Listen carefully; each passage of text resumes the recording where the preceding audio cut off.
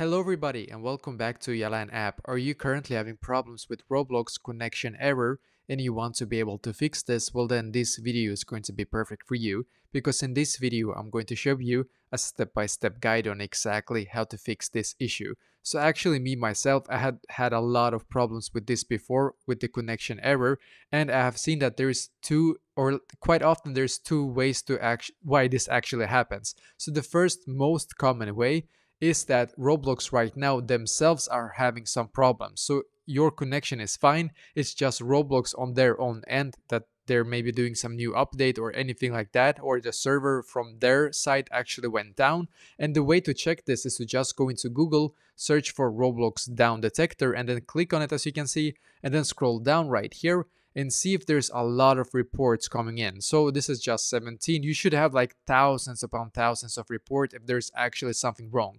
So if you are getting constantly the connection error on your Roblox and you want to be able to double check if this is some kind of problem from Roblox themselves, just go into Google, search for Roblox down detector, click on this site right here as you can see, and check if lately there's been like a huge spike of reports. Because if there have been huge spike of reports, then you know for sure that this is actually not your own problem, it's actually Roblox.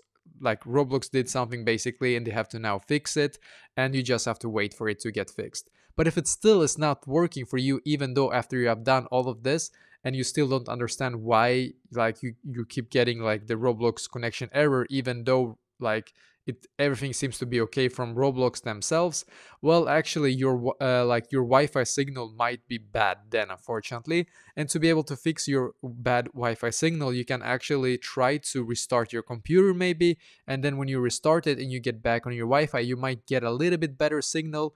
Or you can just open up, like for example, a Safari or a Google Chrome, like it depends what kind of browser that you're using, and just go into, for example, YouTube or anything else, and see if your Wi-Fi actually works on your computer. Because if it works, well then actually that is a good sign, because it means that your Wi-Fi connection is actually okay. But if it doesn't work, well, of course Roblox will not work either. So if you don't have Wi-Fi on your computer, you will keep getting the connection error, just so you know.